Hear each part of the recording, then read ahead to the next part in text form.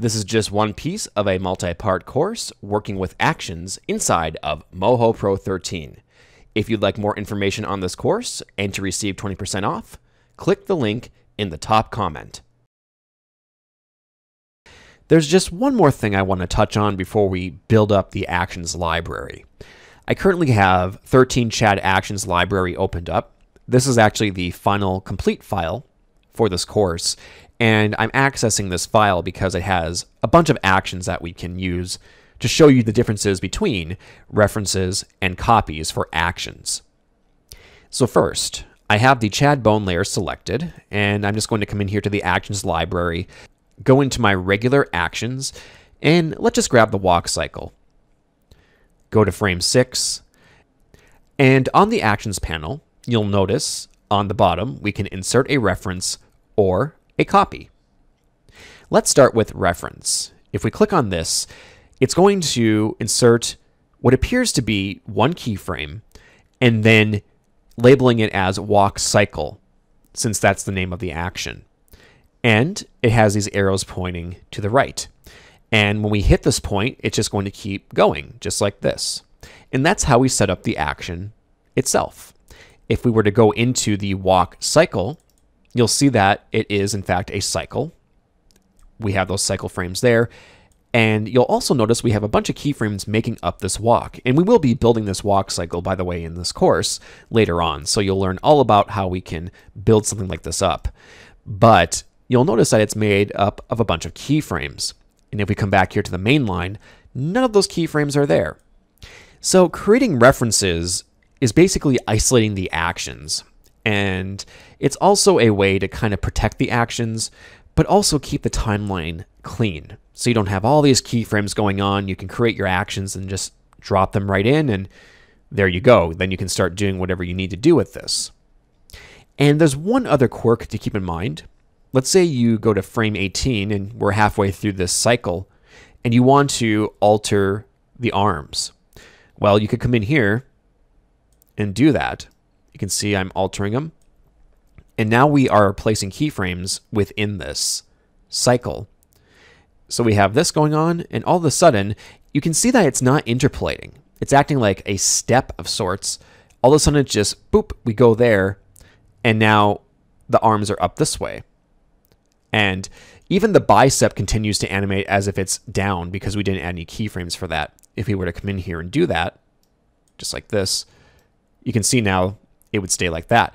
So in a way, there are some advantages to this because you could have him walking and maybe he picks something up and you don't have to go in and go into that action to adjust it. You could just alter the reference if you wanted to.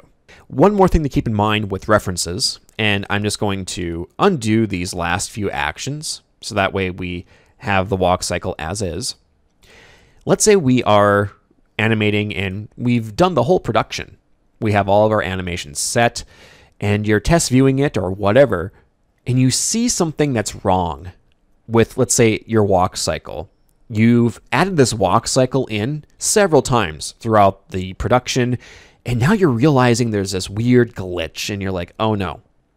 Well, the good thing about referencing actions is, let's say, you can see how this looks right now.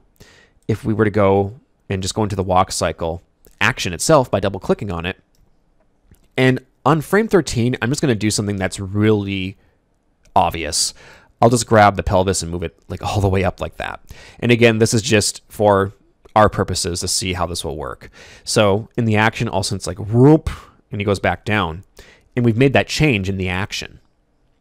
Now, if we go back to main line and we watch this, you can see because we made that change in the action, it's going to alter it within the reference. And you can see because we have it set to a loop, it's just going to keep doing that over and over and over. And so that's the other good thing about references is you can make changes and it will affect whenever you reference that action anywhere on the Moho document. So a copy then, on the other hand, is basically the opposite of this.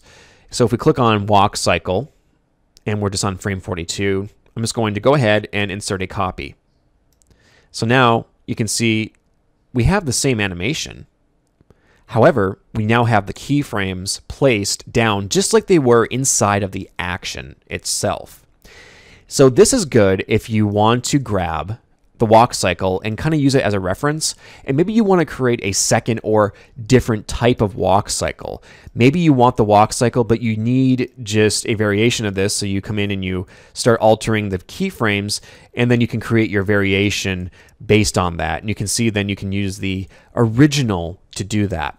You don't have to go inside the walk cycle to alter it, and this also means you can have multiple variations of it without worrying about overriding the original action. Because if you wanted variations of a walk cycle using only references, you would essentially have to create duplicate walk cycle actions and then create the variations within those actions. So using references and copies both have disadvantages and advantages. And throughout this course, I'm mostly going to be using the insert copy feature. I just find it to be easier to work with, especially just when going through and adding in these actions. And you can use insert reference if you wish, but I just wanted to point out the differences here. And just in case you're wondering why I don't do that much, it's just easier for me to go in and kind of work with things in the course as we insert copies. So there you go. That is the difference between the two. And up next, we can dive in and start building our poses. And there's definitely more to learn with this course. We go through, build up an actions library. We talk about the different action types. We talk about what actions are more appropriate for others. We even build an optional actions dial if you wish to go that route. So there's a lot to cover in this 2.5-hour course. Please click the link in the top comment to check it out and receive 20% off.